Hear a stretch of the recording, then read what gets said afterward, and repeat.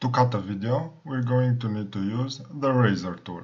We can find the razor tool in Adobe Premiere here, or we can press the shortcut C. Anywhere on the video, we can stop it, and then with the razor tool, we can make a cut in the video. Let's play it. Okay, and we need to cut it from here to here. So we've made 2 cuts.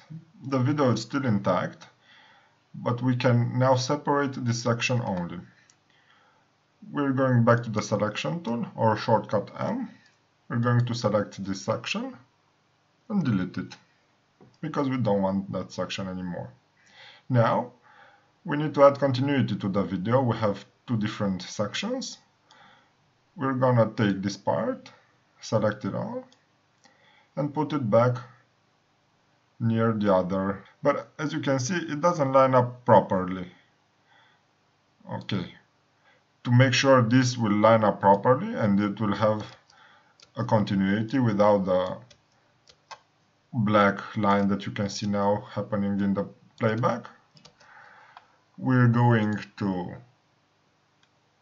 sequence and we're going to select snap. Then this other piece will snap into place right after the first one. A seamless transition. If we only want to delete the video or the audio part of a sequence, we can select the sequence and then right-click, Unlink. Now the video and the audio is separate. Again, using the razor tool, we can make a cut just in the audio section, from here to here, and then we can delete it. Thank you for watching.